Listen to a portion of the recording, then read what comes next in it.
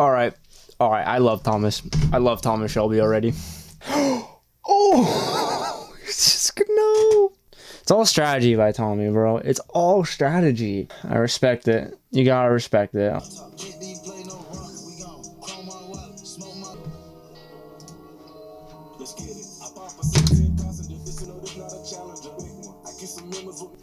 Alright, welcome back to the channel. Today we're going to be watching Peaky Blinders Season 1, Episode 2. Now in the last episode, basically the plot is, so we have the entire Peaky Blinders crew, right? Now Thomas Shelby, our guy, I was corrected on his name. It's not Cillian Murphy, it's Killian Murphy. It's pronounced Killian. So he had his goons, his guys, go steal some stuff, but they stole the wrong crate. They must have been drunk, right? And they accidentally stole a bunch of guns, okay?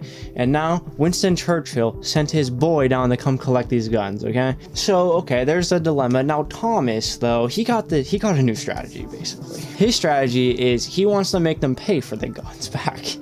Which, I don't really see that going too well, to be honest, for us. I love the ambition, but, like, dog, that's gonna get some of us killed, for sure. But I'm excited to see what happens, so I'm gonna stop wasting time. We're just gonna hop right into this episode. If you'd like to watch the full-length reaction, that'll be available on Patreon. Also, early access to the next 2 episodes of Peaky Blinders will also be available on Patreon, so let's get started. I've been busy. I'm riding with the Lee family now. Myself, I'd rather live among pigs. When my friend was telling me about the show, he didn't spoil anything. So he said the show is basically just about Thomas being like, fuck it, I have a new strategy. that made me laugh so hard when he said it too. Because he said it in like a really good English accent. And I can just imagine him saying that. Swapping the family car for a bloody horse. Of course we're not swapping it, Dad. We're gonna play 2 up. Oh my god, there's so much to risk. I don't know how this game works. 2 up, I've never heard of this. Tommy, you bloody idiot! Shut up, Arthur, I won. Oh. Right. I promised Johnny I'd let him have a spin in the car if he lost. Oh, okay. You league boys are laughing at my brother. Go and enjoy yourselves at the fair before they start a war. Yeah, but his mouth was a diddy quay whore. Oh, they gotta fight now. Thomas is not taking that. He's fighting them. Oh, he slapped him with the hat. They cut him though. These Englishmen don't fuck around. Yeah, you fuck around, you find out. The Lee family just learned that today.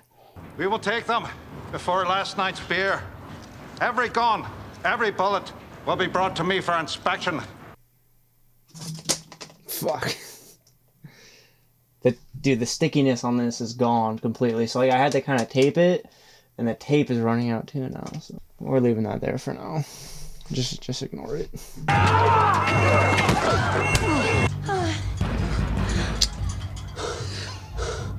Oh shit. You sure your brothers are at the fair? If it was them, they wouldn't knock. Yeah. What is it? The police are rounding up the communists.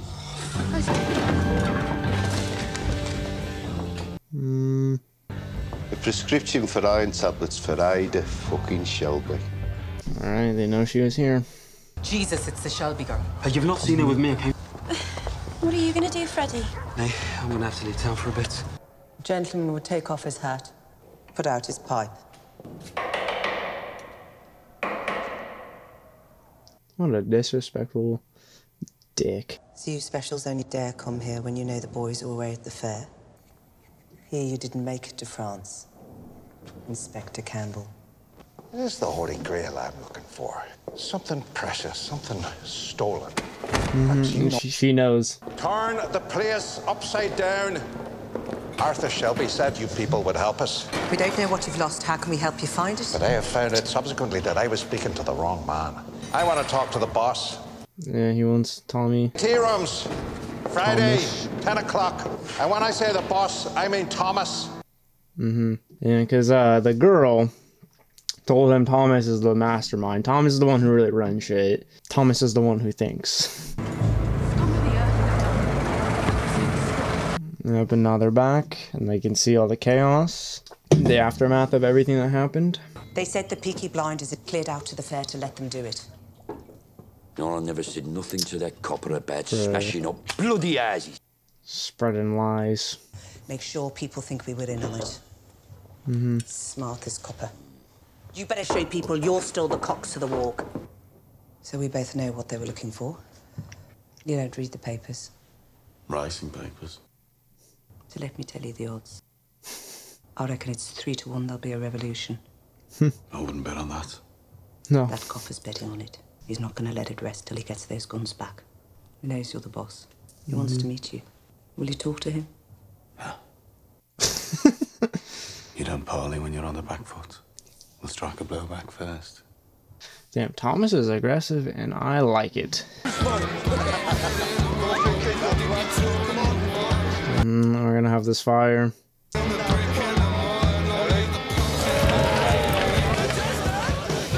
hope to God you know what you're doing. Didn't shake his hand. There's some things I want you to write down. So the inspector hears about it. It's not the people around here that is loyal to the king. It's the opposite. You see, we don't want our beloved king looking down and seeing the things that have been done to us. So we are taking down his pictures. But why are you burning them? We went through hell for our king. These new coppers over from Belfast, breaking into our homes and interfering with our women. We don't think our king would want to see that happening. So we are lighting fires to raise the alarm. I'm an ordinary man. I won gallantry medals at the Somme. Inspector Campbell, I hear there's been a bonfire in your city. Ah, but I'm afraid it has troubled me. It seems one of his reporters was invited to the fire and discovered that they were burning pictures of the king. Any newspaper report which may cause embarrassment to His Majesty is always referred first and as a matter of routine to the Home Office. I will go down there immediately and Yeah, it makes the inspector look bad. You most certainly will not make arrests, which will necessarily mention the burning of the king's likeness, Birmingham, for one very specific reason. Are you any nearer to finding those stolen guns? Name's Mr. Thomas Shelby. The report mentions he's a war hero. Good play by Tommy. Good play. Good play. Makes the inspector look bad for not having control, and they can't do anything about it because it'll just bring more embarrassment to the king. Okay. Get the inspector in trouble by Winston Churchill. Nice. Where have you been all day? In bed. IRA are killing our boys. 10 a day. Damn. What? Stand up. Hi, what are you doing? Ada, Oh, is she pregnant? how late are you? 1 week. 5 weeks. 7 if you count weekends. I think it's a lack of iron. I got some tablets. But they didn't work. Freddy's pull-out game is weak. Whose is it? If I tell you, you'll tell them and they'll cut him to pieces. Not if he marries you, they won't. Nah, they still might. Will he marry you? I don't know where he is. He might marry her. Said he'd come back. Yeah, but they all say they'll come back. He's not like that. He's a good... He will come back up, Paul. I know he will. I think he will. Like, he didn't leave because she was pregnant. He left because of the cops were there. You know, he had to leave. I think he'll be back. I think he'll be back. If he doesn't come back, then I think Ada will tell Tommy about it, and then Tommy will go fucking kill him or do something to him. I don't know. Fine beast you got there, Thomas. Yep, it's gonna win me my race. Is he worth falling out with the Lee family over?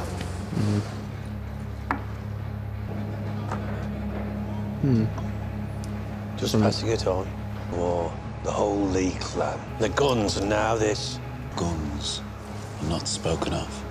Yeah, we don't talk about that. I don't know what guns you're talking about, actually. It's Thomas Shelby against the old bloody world, right? It's his attitude. You have to have that kind of attitude.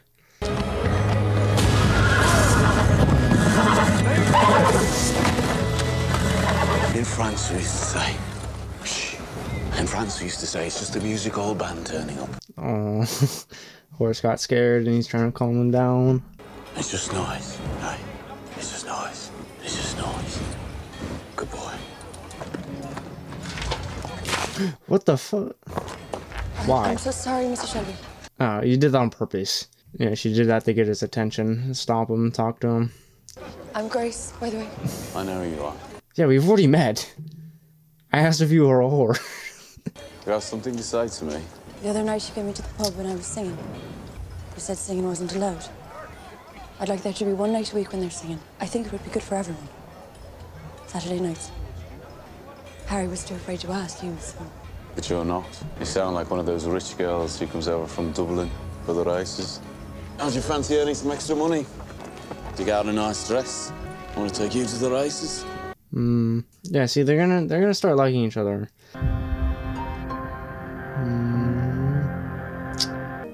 Tell me the man's name, Ada. Rudolph Valentino. Get out! All of you! Go on! I said, tell me his fucking name. Freddie fucking Thorne. Oh! Your best mate since school, the man who saved your life in France. Go on, cut him. Cut him up and chuck him in the cut. She actually told him. Shelby too, you know. Put my fucking film back on. I wouldn't be able to watch a film after that, like, because you know Freddie's gonna die. Well, he's out of town right now, but, like, you know when Thomas finds him, he's killing him. So it's like, how would you be able to relax and just watch? And you fixed this race without the permission of Billy Kimber? Obviously didn't teach you well enough. Rule 1, you don't punch above your weight. Billy Kimber is there for the take. You strike when your enemy is weak. It's about Ada. I need to know. Ada wants you to give Freddie this letter. She wants Freddie to know she's having his baby. He deserves an opportunity to do the right thing. I say we give them a chance. You're still full of romance, eh? What do you think Freddie sees in our Ada? It's Freddie's business. No. No, I'll tell you what he sees. Opportunity. Machine guns and rifles and ammunition and some glorious revolution. What is it you really don't like about Freddie? Should have no life for the man on the run. If you can't see that, you can't see much. Oh, Jesus.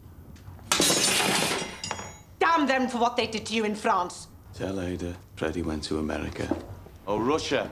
The truth is, you would have hit me with that thing if it weren't for the fact that you know I'm right. Polly, Freddie will come back. And I did it myself. And he didn't come back. They don't. Why should they? You're a whore. Baby's a bastard. But there's no word for the man who doesn't come back. Yeah, there is. It's called piece of shit. On your wedding day, you'll have a good man on your arm, and you'll say, Polly, thank you for common sense. Dude, it's a tough situation. Like, I feel like they're gonna do it. They're gonna get the abortion. I'm assuming that's what they're referring to, what they're insinuating. But, and Freddie's gonna come back like he said he would, and then Ada's gonna be super pissed at them because her Aunt Polly and Thomas were like, he's not coming back. And that's gonna start like an internal family feud right there. Freddie's gonna be super pissed at Thomas for telling Ada he's not coming back. And it's just gonna start a huge conflict right there. Maybe. But I feel like Thomas really doubled down on it. He obviously doesn't like Freddie. Like, they used to be best mates. Freddie saved his life in the war in France. What happened? Like, I want to know. I'm sure we're going to find out eventually, but, like, I'm very curious to see, like, where their relationship went bad. I'm a businessman. Well, if the city is peaceful, business can thrive. So we're on the same side. Gotta sit up for this one. Be on the same side when I see things like this. In the bedroom of a known communist. It has your sister's name on it. It was obvious she'd been sleeping in his bed. Are you also in bed with the communists? How's Tommy gonna deflect this? I've already dealt with the situation. Freddie Thorne is at the very top of my list. I'll cross him off. He won't be returning to the city. I'll make him part of our deal. What deal? Yeah, we don't have a deal yet, but we're gonna have a deal, so I'll throw him in there.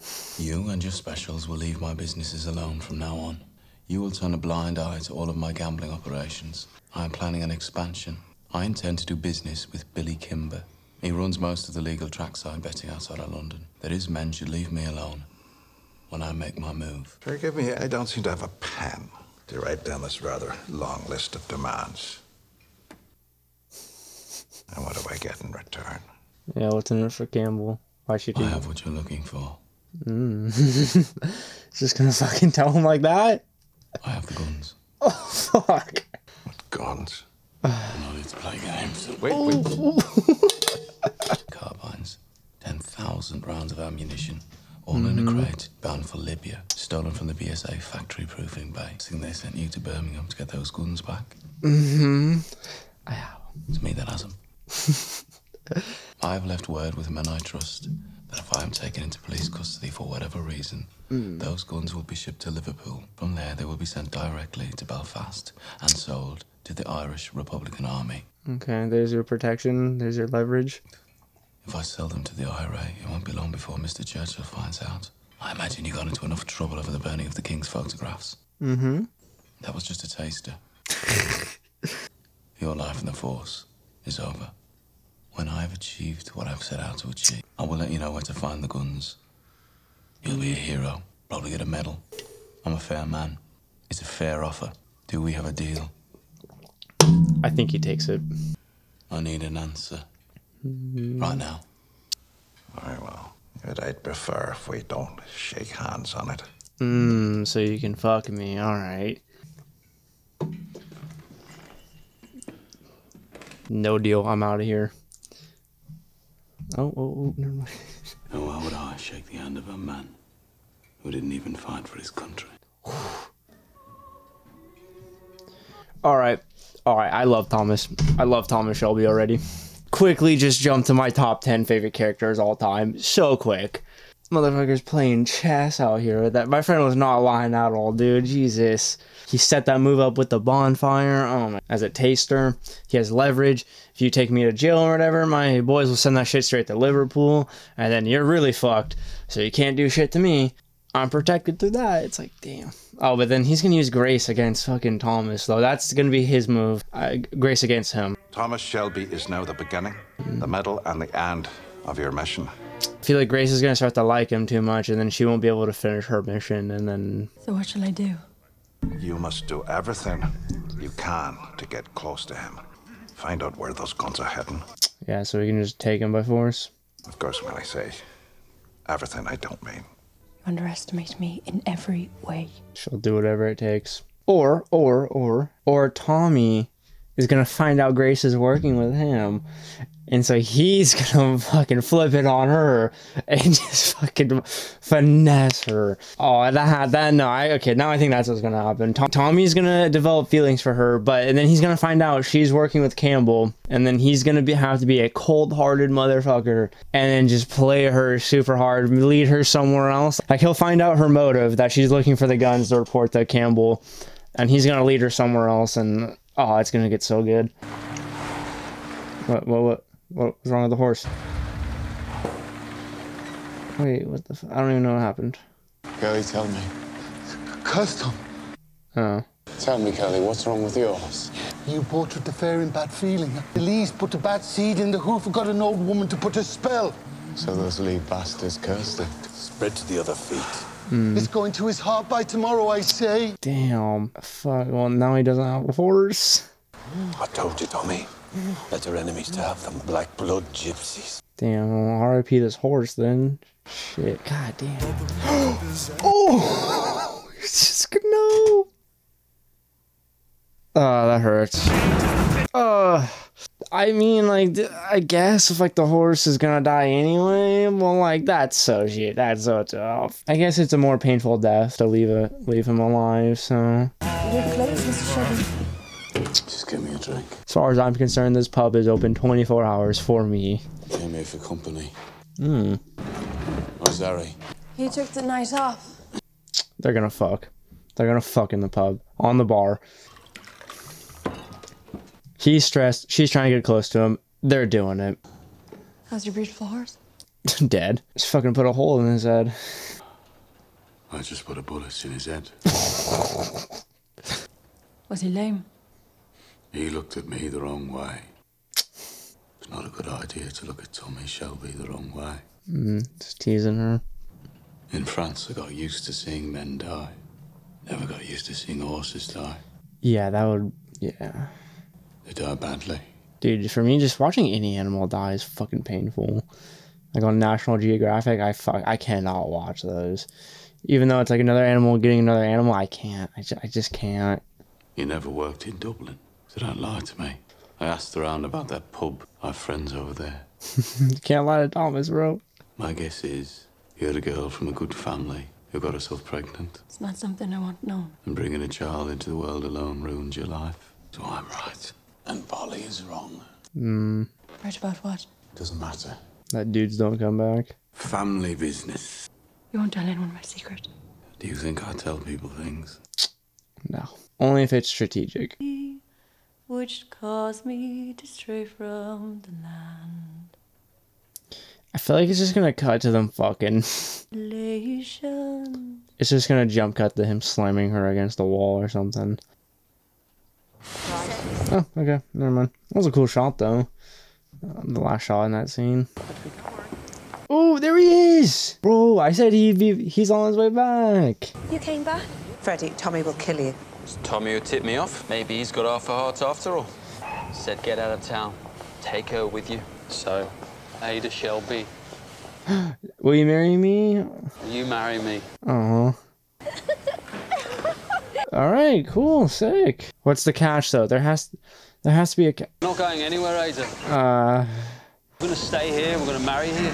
I'm not afraid of Tommy Shelby. Yeah, stick it to Tommy. Okay, well, this is gonna go terribly. Feels like.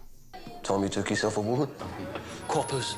Oh shit. No. No. It's Billy Kimber. Oh shit. Is there any man here named Shelby? Never heard of you.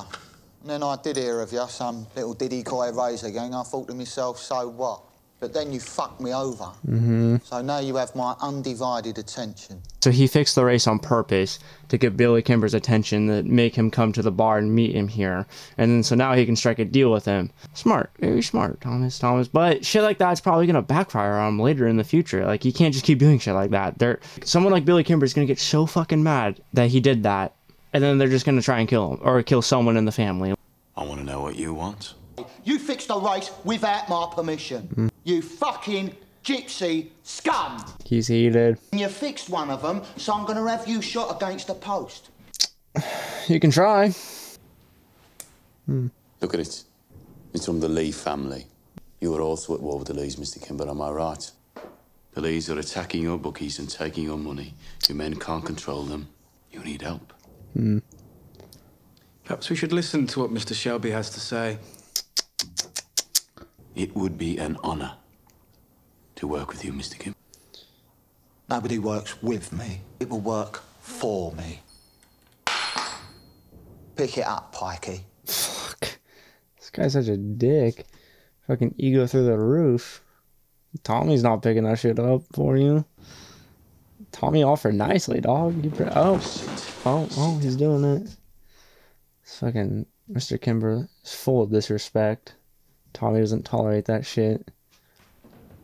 It's for your ceiling. Thank you, Mr. Kimber. We will be at Cheltenham. As will I. Yeah, Tommy's really fucking good at defusing and negotiations. So you picked a fight with the Lees on purpose? Got a decent haircut, man. We're going to the races. It's all strategy by Tommy, bro. It's all strategy. I respect it. You gotta respect it. All right. Well, that was episode 2. I think Tommy's gonna bend down to Mr. Kimber as much as he has to so he can manipulate him. Like, Billy Kimber doesn't seem like a guy you can just threaten to get what you want out of him. He's too powerful, he's too aggressive, he's too egotistical. The way Tommy's trying to manipulate Mr. Kimber and Inspector Campbell, 2 completely different strategies for that. But that shows you Tommy knows how to manipulate based on who he's talking to. He's being very polite and very respectful to him in that scene because he wants to work with him. He wants to get on his good side and everything. But it's all just a strategy. As soon as Tommy doesn't need Mr. Kimber anymore, he'll probably kill him, to be honest, because this guy, I feel like he's too dangerous to keep around, you know?